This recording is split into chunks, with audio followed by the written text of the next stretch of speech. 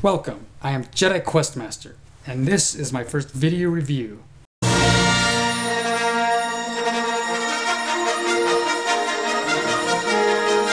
How unoriginal. Today we will be revisiting the twilight of the NES generation to rediscover a gem known as Nightshade. Nightshade was developed by Beam Software, who are known for excellent titles such as... Okay, let's move on, shall we?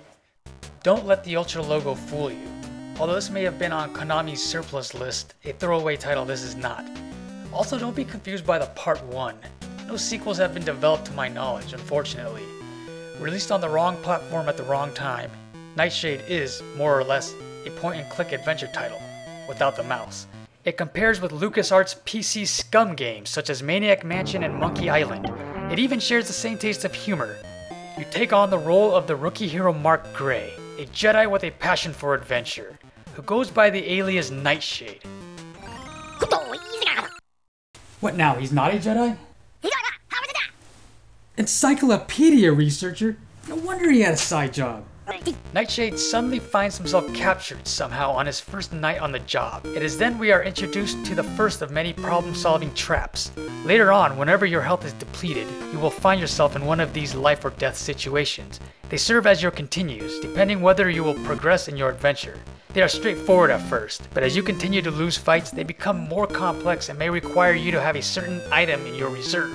Speaking of fights, some strange sort of a fighting system has been incorporated into this adventure game, which takes some sort of getting used to at first and will probably cut your quest short the first time. Once you figure out how that works, we enter a world not unlike Gotham City. The town is ravaged by a severe crime wave as every mob boss has united under a single entity, who calls himself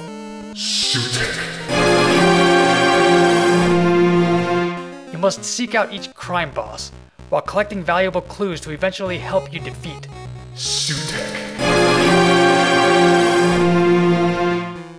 One noteworthy element is the popularity meter.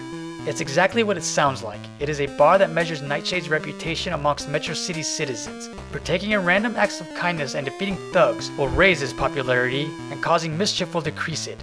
Yet, regardless of Nightshade's status, no one ever seems to get his name right, except for, ironically, Nightshade's nemesis, Sutek.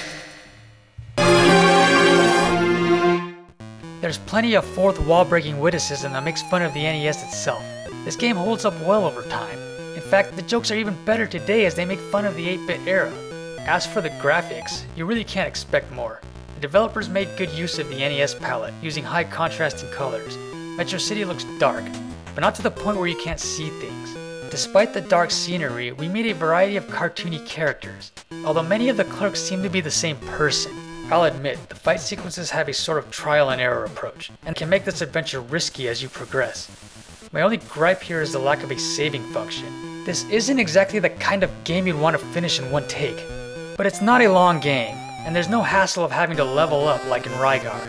And here's the best part, it's non-linear, so if you fail to tackle a certain section of the game the first time, you may want to start with that part the second time around. Sure, Nightshade has its shortcomings, but I believe it has many of its own unique characteristics to make this an enjoyable playthrough to this day, and for many years to come.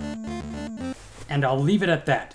Now if you'll excuse me, my city needs me.